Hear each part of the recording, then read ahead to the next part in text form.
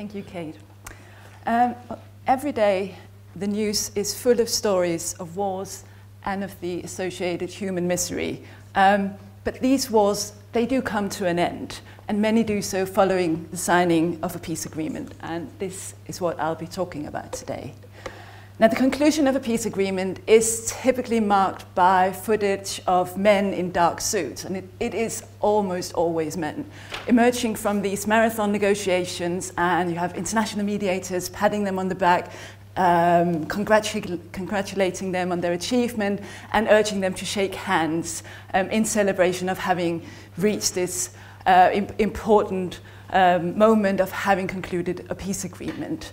And reaching a peace agreement is something that should be celebrated because it is incredibly difficult. It requires courageous leaders, it often requires skillful mediators, but it isn't enough to get the parties to sign an agreement. It matters what's in this agreement. It matters what kind of peace is created. If it is actually a kind of peace that will end human suffering. It could, for instance, be based on the continued rule of warlords. And it also matters that the peace is lasting, that it is sustainable. And this is crucial because the collapse of peace agreements can actually be more catastrophic than the failure to reach a peace agreement in the first place. The genocide in Rwanda was most notoriously the response of extremist forces to an unpopular peace agreement. Now, since the end of the Cold War, a significant number of peace agreements have actually been reached, including in conflicts that were previously thought beyond resolution. And I have examined around 20 of these peace agreements, spanning different geographical areas and different types of conflicts. And I've looked at how they have addressed very controversial issues such as territory, security, political power, and justice. And I've been hoping to say something about what works, what should be avoided, and what happens when you get it wrong. And unfortunately, they often do get it wrong. The kind of peace agreements I've been looking at conflicts that were extremely violent, such as the conflict in Bosnia, where nearly 100,000 people were killed in the space of 3 years, and most of these were civilians. But I've also been looking at non-violent conflicts, because the settlement of non-violent conflicts can be crucial as well. I've got this picture of Putin up here because in the 1990s, a peace agreement was reached in Crimea, and that was thought to have solved that conflict. But there were significant flaws in this agreement. There were lots of things that didn't work. And this provided an opportunity for Putin to reignite the conflict around 20 years later. Okay, so what do these peace agreements look like? So I've looked at these 20-something different agreements. And there are similarities, but I think first of all it's important to note that although international mediators were involved in almost all of these conflicts, and they did have an important impact on the kind of agreement that was reached, but they very rarely dictated these agreements. And this is even true for a case like Bosnia, where you had the peace agreement was signed following an intensive NATO bombing campaign. But still, although the mediators drafted quite a lot of the agreement, the core deal was still something that the local parties insisted on. Similarly, in the case of Sudan, which is another case I'm looking at, the mediators were apparently left outside the door when the conflict parties negotiated an independence referendum for South Sudan. And this was a great surprise. No one expected them to reach this agreement, and this was not something that was imposed by the mediators. So we're not dealing with internationally imposed blueprints. The specific conflict context does matter. It's not mediators showing up with a model saying this is what you have to agree to, this was what worked somewhere else, this is what you'll be doing as well. And there are very big differences between the agreements. For instance, if you just look at how long they are, well, some of them are only a couple of pages long, whereas others will span several hundred pages. But even so, there are commonalities. There is a dominant model that stands out. Now, the conflicts I've been looking at are all separatist conflicts. So there's a demand for self-determination at the core of these conflicts. And this is this demand is in all but one of the cases I've looked at addressed by giving the minority community a degree of self-rule. And this is typically done by devolving power to what used to be the breakaway region. So the Dayton Agreement, which is being signed here for Bosnia, that ended the war in Bosnia, created two separate entities and a very weak central government. And so the extent of autonomy varies, but it's found in almost all of these agreements. The second characteristic is that the institutions that result from this are very much based on groups. They're very much based on ethnic groups. So this goes for political power, it goes for security, it goes for public appointments to the civil service, to the police. It's based on typically ethnic identities. So they're designed, these institutions, to give power and protection to the dominant ethnic groups in the country and, importantly, also to their leaders. What this doesn't leave a lot of space for is for individual rights, or rights for non-dominant groups, so for smaller minority groups or for marginalized groups. So for women, for instance, very often don't play an important role in these peace agreements.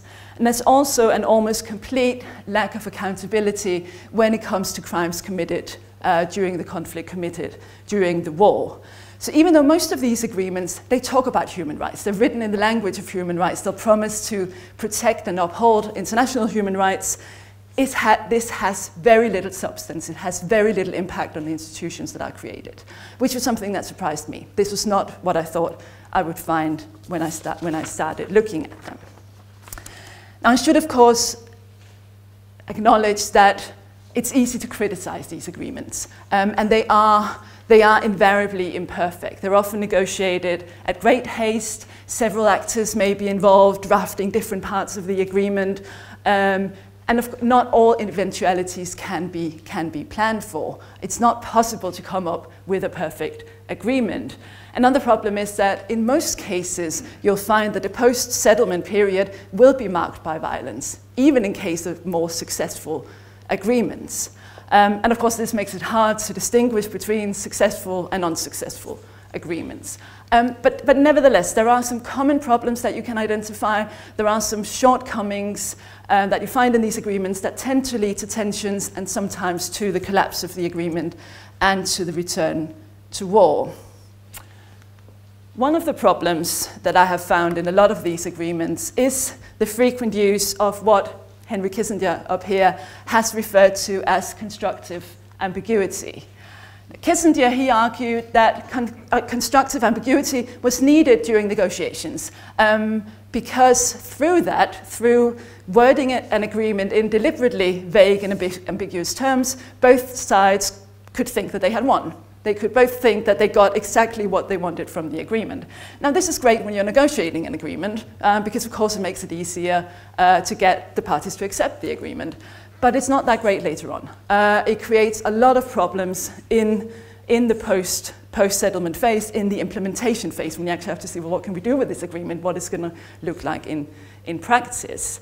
So one example of this, but you find it in a lot of these agreements, comes from the conflict in Mindanao, which is in the southern Philippines. An agreement was reached here in 96, and the core of this agreement was that the region would gain significant autonomous powers. Or this was at least what the rebel forces and the local population thought, but this is not what happened. Because it was extremely ambiguous, especially when it came to the special or separate police force that the region was meant to have and special army units that they also thought they were going to get. They didn't get that. The government could use the ambiguity to fail to implement, well, what live up to these expectations. The problem was that there were significant rebel groups against the agreement, and they were strengthened by this, and eventually war broke out again. Another problem concerns the narrowness of most of these agreements. They're typically negotiated in secret. When these dark-suited men emerge from negotiations, sometimes this is the first thing that people knew about negotiations even taking place. And also the groups or the actors involved in these talks tend to be the men with the guns and not really anyone else. And the agreements that result from this tend therefore to only benefit a limited number of groups, a limited number of people. So it lacks, agreements tend to lack wider legitimacy. The idea is that this can come later. You can make sure that everyone buys into it later on, but the problem is, I would argue, that this makes them less resilient to the kind of problems that you will encounter in the implementation phase. For instance, if you have a very ambiguous agreement, which you do in most cases. The other problem with this lack of wider legitimacy is that it contributes to an additional problem that you find in many of these agreements, which is a lack of capacity in these autonomous regions that are typically created by these agreements. And this is crucial because in many cases these regions are also meant to be responsible for their own security. They are meant to make sure that that groups that are opposed to the agreement don't become too strong, that hardliners don't become too strong. That's part of what these autonomous authorities are meant to ensure, but they might not be able to do that. And one example of that comes from Israel-Palestine, where the Oslo Accords, one of the main objectives of the Oslo Accords was to defeat Hamas. This was the objective both as far as the Israeli negotiators were concerned and the Palestinian negotiators.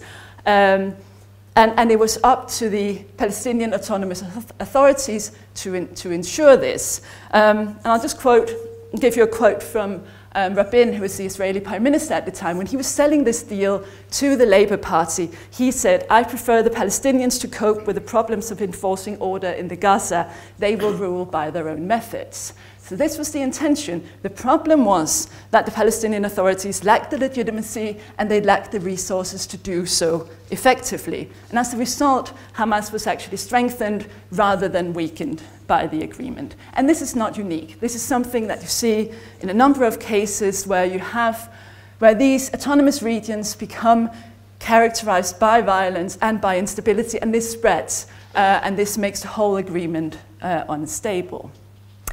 Now, you probably wonder if these problems can be addressed. I already said that you can't come up with a perfect peace agreement, but can you do something about this? Can you avoid these common pitfalls? Well, I would say yes and no. Problem is, I think, that some form of self-rule, some form of ethnically defined autonomy is usually necessary, at least in the more bloody conflicts. And this does create constraints, and it does create a genuine dilemma between group rights and individual rights. But it is possible to make it better. It is possible to design, or at least it should be attempted to design, peace agreements that are less ambiguous, despite what Kissinger suggested, especially when it comes to the core deal of the agreement, but also agreements that ensure enough resources to these autonomous areas. Central governments are typically very afraid of this because they're afraid that they'll just try to secede again, that conflict will break out again, that they'll use these autonomous regions to create sort of proto-states, and then they'll just try again later on. That hardly ever happens. What happens much more often is that they don't have enough resources and internal violence breaks out. So those would be two things I would suggest. And then I would suggest that as far as possible, the process and the resulting agreement should be broadened. It shouldn't just be the men with the guns who negotiate. Other actors should be involved as well, because that affects the kind of agreement that results. And there are examples of this. There are examples of alternative models, alternative processes that give different kinds of agreement. And one example is provided by a region in Papua New Guinea called Bougainville, where you had a very violent, very long-lasting conflict that ended in the signing of a peace agreement in 2001. But the peace process differed from what you commonly see in these cases, because it took a lot longer, it was deliberately slow, and also it was a lot broader. It included a lot more actors. It included women's groups, it included civil society, because the point was to get an agreement that was lasting, not some short-term ceasefire that then becomes permanent, because this is otherwise what often happens. And there was also an emphasis on reconciliation and stability within Bougainville, not just between Bougainville and the central government in Papua New Guinea, but within the region as well. This doesn't mean that the agreement is perfect. It's actually very ambiguous when it comes to an independence referendum that is meant to take place within the next 5 years. But it does show that there are alternatives. There are other ways of doing it, and they can sometimes succeed. Because the content of peace agreement does matter, and it is important to get it right. Waging peace, as I entitled this talk, is incredibly difficult, but a peace agreement is also a unique chance to achieve fundamental changes and address the underlying causes of a conflict, and this is a chance that's unlikely to come back. Thank you.